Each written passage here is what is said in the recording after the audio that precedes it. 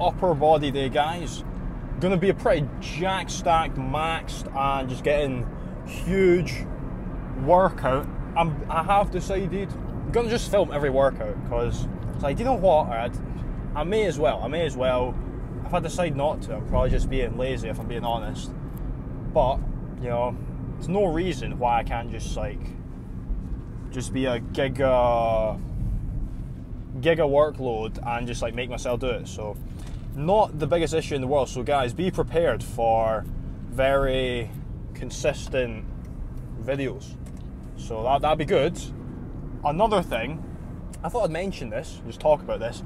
I have invested, and it's quite an expensive item that I've bought, is Barefoot Shoes, but specifically like barefoot lifting shoes. Quite a hefty amount for a pair of shoes. Like usually, if I buy a pair of shoes, it only costs like £30, and that'll last me for a very long time. As I'm talking, I realised that I made a grave error. I need to fix this. Right, there we go. So, I talked about this in the previous video, but see how we walk around day to day. Like, let's say we walk around, if you work a job that requires you to walk around, you're walking around for like 10 hours a day, or even if you're just working a normal job, just walking around all the time, or you're in school, and we're always wearing shoes with heels. Now, if you think about that, right, if you wear heels, it means you need less ankle mobility. That's why weightlifting shoes have a bit of a heel, so you can squat deeper. You don't need as much dorsiflexion, which is the ankle mobility you need to squat deep. And if we're walking around with heels all the time, it means our foot doesn't need as much ankle mobility, which means if you go to squat now or go to do other activities without like a heeled shoe, your ankle mobility is just absolutely horrendous. So I'm going to be transitioning, trying to get all my footwear to barefoot footwear. That way I'm going to have good ankle mobility and build up over time. Along with that, most normal shoes, they like cram your feet in like this, so like squeezes your feet together, which is not good. In severe cases, you can get like bunions, but that's probably not going to happen. But it is still going to push your feet together. Now, if you think about this in just like a athletic standpoint, if your feet are pushed together, they're not going to be as stable, not going to work as efficiently. Naturally, if you go see like people who just don't wear shoes, or like in countries where people don't really wear these type of shoes, their feet are always like spread out, because your feet naturally want to be like spread out like that. That's why if you see someone who always wears Crocs and they only wear Crocs, their feet are like way more spread out. So by doing that, your feet will actually have more stability. They'll be more like rugged, and the skin will be tougher, so your feet would just be more jacked. So you have, like right now, my feet are like DL feet. Like my feet is like, do you even lift? Do you even train feet, bro? Like no, my feet are untrained, so that's not a good thing. So I do imagine once I do fully transition towards this, I'll just make my feet more jacked, more stable, have more stability, like a squat or like running or any athletic endeavor that I decide to do. So that is good. The biggest issue, right, is that barefoot shoes are incredibly expensive. They're always like around 100 or 120 pounds, which is just like for a pair of shoes, bro, like that is actually ridiculous. But you know, you can't put a price on just like being healthy and having like a functioning body. If I'm ever going to spend money, it's going to be on something like that.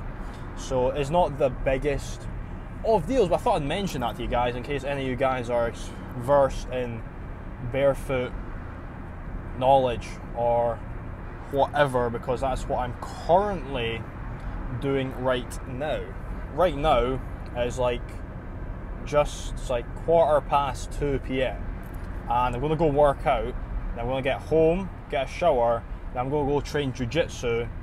So I'm gonna be pretty dead. I've done this a few times. You can still like work out then go straight to jiu-jitsu and you're fine.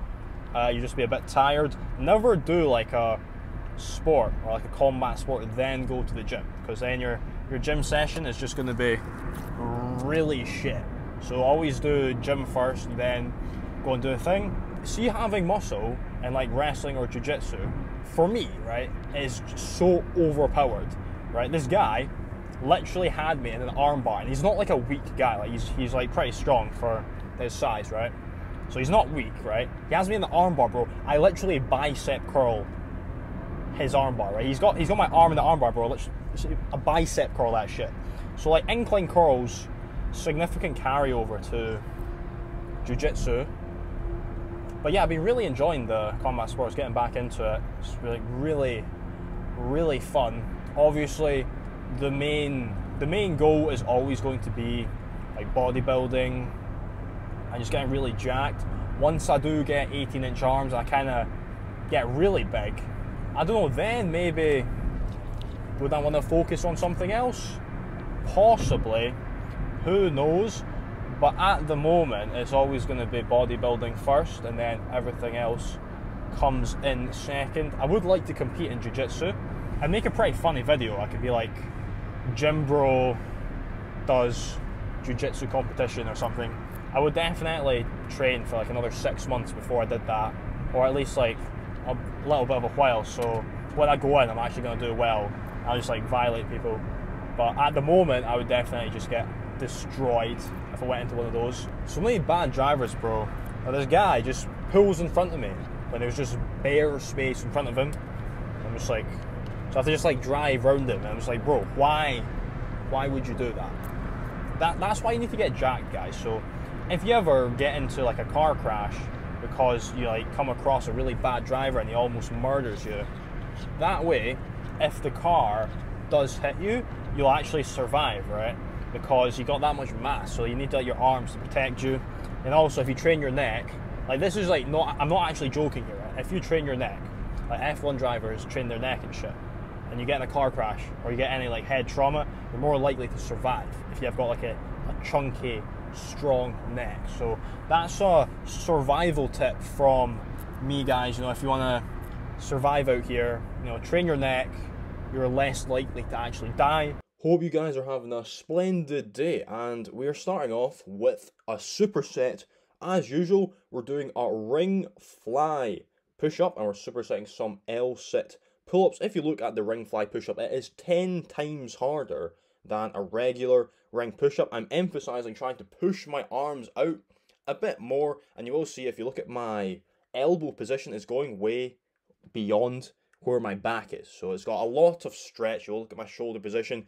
If you do have bad shoulders, you may want to work up to this a bit more. You won't be able to go that deep. But if you do train yourself to be able to get a really big stretch on the pecs and have a bit more shoulder mobility, this is just such a goated exercise. I thought the regular ring push-ups were good. That takes it to a complete other level. Chest pump is pretty crazy. Now, as I said, supersetting the L-sit pull-up. If you do notice, my hand position was a bit weird. I'm kind of like have to like move my pinky out of the way because I did stave my pinky finger. Therefore, I'm not actually able to apply as much force when I'm pulling. Therefore, I wasn't really able to PR on the L-sit pull-up and some other exercise. I kind of have to do a bit of like a Spider-Man grip. Regardless of the minor injuries, we're still going to get the workout done no matter what. After that superset, we are moving on to a Klokov press, which is basically just a wide grip behind the neck press. I'm actually weaker on the wide grip version compared to the narrow grip. The main shoulder movement that I am emphasizing at the moment is the narrower grip behind the neck press. So this is more of an assistance in order to kind of up my frequency for behind the neck pressing without getting like any overuse injuries. As if I kept using like the same width of grip, that is more likely to cause a bit of an overuse issue. But if I just widen the grip a bit, it allows me to train very similar movement pattern and avoid any of those issues that I may possibly get. We are supersetting the behind the neck press with a wide grip deficit row. This is a very new addition in my workout, and I am very enjoying it. And also, we will do the wide grip deficit row until we can no longer do it. Then we'll kind of move into a pendlay row in order to get more reps, and I will also do a bit of partials on this exercise. If you look at my back position, it is a bit rounded, which is fine because I have trained my lower back a lot, so it's very strong. Once we have finished that, we are moving on to a giant set. We're starting the giant set off with some pec deck. I tried this previously and I actually rather enjoyed it. Very easy on recovery, pretty much just a easy exercise just to add in to get a little bit more chest volume. As you know, I'm not really the biggest fan of flies. However, in this case, I do believe it is an effective way to just get a little bit more chest volume. And as you can see, I'm taking this all the way to failure. After that, we're going straight into a machine row. I'll do any machine row that I desire on this day. I think I'm going to stick with this because I do like that attachment. Do you know how tons of people chat shit about that attachment that I'm using on this exercise, but it is my favorite like row attachment by far. I don't know why people hate on it all the time. You can see, bro, looking pretty. Arms are looking pretty goddamn jacked and stacked. And as this is a giant set, after that we're moving on to some rope pushdowns, but we are spreading the rope. This is more of a warm-up slash preparation for the next tricep exercise that I am doing. I am a big fan of the pushdowns before overhead tricep work philosophy. I'll only do around 2 to 3 sets for this giant sets. More often than not, I'll just do 2 sets for this giant sets. Then the rest of my exercise tend to be 3 to 4 sets. Now, moving on to the overhead tricep work, and we are supersetting that with some preacher curls. Now, again, my grip is a little bit weird on this exercise due to my staved pinky finger. Regardless of that, we were able to get some very good sets in here, taking this all the way to failure as usual, and the spreading of the rope is just a good variation to add in. I also do the short rope on this exercise. I like very high exercise variation. That way I'm just not going to get injured, bro. Just refuse to get injured just by doing so many different types of exercises that all carry over to each other. As I said, we are supersetting the easy bar preacher curl on this exercise. I think I did PR by 1 rep or so for this, so that is very good. I'm actually quite weak on this exercise. I'm only using around 34 kilos. I do believe that's just because I did have to stop training my biceps for a long time, so when I did return to some bicep movements, I was significantly weaker, which is not actually a bad thing. Some people may get discouraged by that, but it just means you're going to be able to like build up a lot faster. You're going to be able to make a lot of progress, which is not the worst thing in the world. Here we have a little arm check. You know, 18-inch arms are most definitely on the way. I don't know how big my arms are with a pump. I think probably like 17 and a half. So if you look at this arm here, this is probably around a 17.5-inch arm. Finally, we're ending off the workout with a giant set. And I actually decided to film all the exercise that I do in this giant set because I usually don't, but I'm going to start doing that just to show you guys so you like get the gist.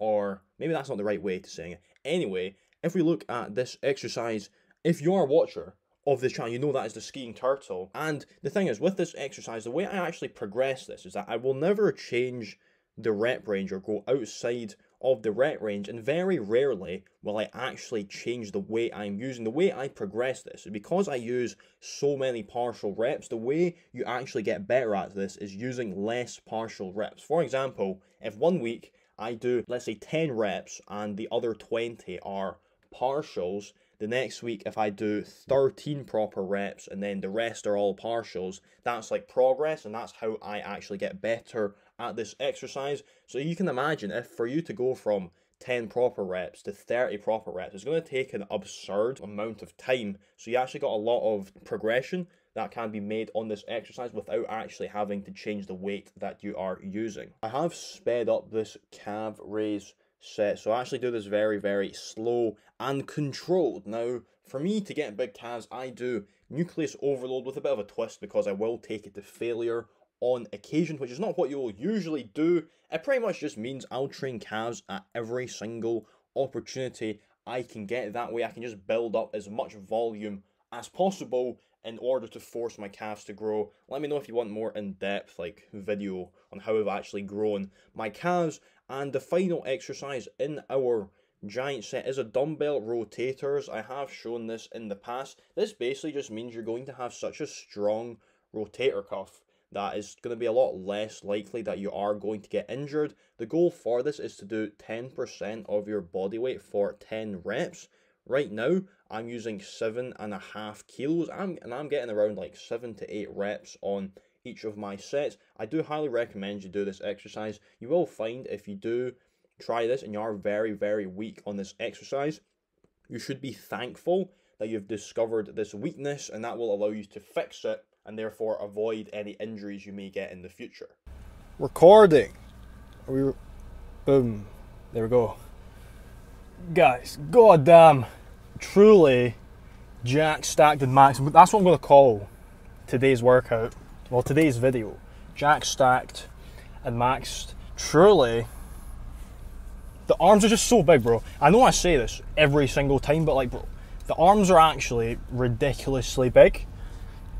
I feel like I'm going to have a big void in my life once I achieve 18-inch arms, because when you want something so badly, and then when you finally get it, it's just like, what do we do from here?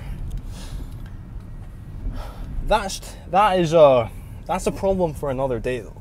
I'm sure that problem will be fixed by 19-inch arms anyway. Enough about arms, because I always talk about that shit. Gonna go fill up my car with fuel now, because I'm an adult and I have to do adult things. Then after that, I actually got that workout done relatively faster than I usually do. Most of the time I feel like I drag my workouts on longer than I need to, just because I'll end up chatting to people, you know. I'm a bit of a social butterfly when it comes to in the gym. I like talking to people about working out and stuff. In other settings, I usually keep to myself, but when it's in the gym, I enjoy talking to like other people about how they work out, and like, because you're always learning stuff, right? If you're talking to like different types of athletes and stuff, you're always like learning. So yeah, it usually takes longer, but today I made sure I was gonna focus to get my workout done at a reasonable pace. So I'm gonna have some time when I get home before I get to go to jiu-jitsu. So I'm looking forward to that. Fuel has been acquired. Gonna go home and gonna have a little bit of food. I've made the mistake of eating too much before doing some intensive exercise, and it's not the best thing in the world. I might have some of my unflavoured whey protein. I have mentioned before that I've switched to unflavoured whey, as if you look at the ingredient on normal protein powder, millions of ingredients. That's very unnatural stuff. Therefore, I've switched to a 100% whey organic protein, which is significantly more optimal and healthier for you. Because I used to think that if something, like, it doesn't really matter if something had like bare chemicals, like tons of chemicals in the ingredient list. I'd just be looking at the calories and the protein. Now, my mind has evolved. I've evolved into realizing that health is wealth, and that if I'm just eating tons of chemicals and shit, it's not healthy. It's literally not healthy. And it's like, some people might like cope and be like, oh, but the science doesn't prove that it's unhealthy. It's like, look at it, and then like just look at the name of it. If you do not know what it is, just like, it's got some like fancy ass name, some chemical. It's not natural. From a logical standpoint, it's not going to be healthy for you. People back in the day aren't eating that type of shit. I've had a weighted pull-up goal for a long time, and I want to start mentioning it to just actualize it, say it into reality, just like keep mentioning it, so once I do achieve it, I've got all these clips of me saying that I'm going to get it, because it's a very big goal, and that is a 100 kilo weighted pull-up. I've only mentioned this a couple times, but I want to be able to do that in 5 to 10 years. If I could do a 100 kilo pull-up in 5 years, like, bro, that'd actually be ridiculous. Since I started doing weighted pull-ups, that has been my goal. After seeing some Russian guy just do like 100 kilos on a weighted pull-up, I'm like, bro, that's actually ridiculous. Imagine how big your back would be if you could do that. And me, I want to be able to do it while having big legs, which is even more impressive, because a lot of the people who have really impressive weighted pull-ups have small legs. Little bit of traffic here, which gives me more time to talk about the weighted pull-up. Right now, if I was to max out on pronated grip weighted pull-up, I reckon I've got 40 to 50 kilos, roughly. I am like just getting back into the weighted pull-ups after the bicep slash brachialis slash something injury in my arm, and just getting back to, so like now I'm like 100% good. Like there's no issue whatsoever. I reckon, well, definitely I would be able to do 100 kilos chin up before I was able to do the pull up, but the goal is the pull up because it's just cooler to be able to do a pull up, not gonna lie. But 100 kilo chin up would be like a lead up into the 100 kilo pull up. So by the end of this year, I don't know, I set a goal a while ago. I literally made a video on goals. I have to re-watch that, but at this moment in time, 60 kilo weighted pull up by the end of the year. That's 3 plates, which would be really cool. On that incredible bombshell, it is time to end the video. I will be recording every workout, as I said. If I do not record every workout, feel free to call me out for being a complete bitch, and I'll just make sure I record all my workouts. Anyway, thank you guys for watching the video. I'm gonna go scran some food, escape this traffic, then go get beat up by some really good MMA fighters, and yeah.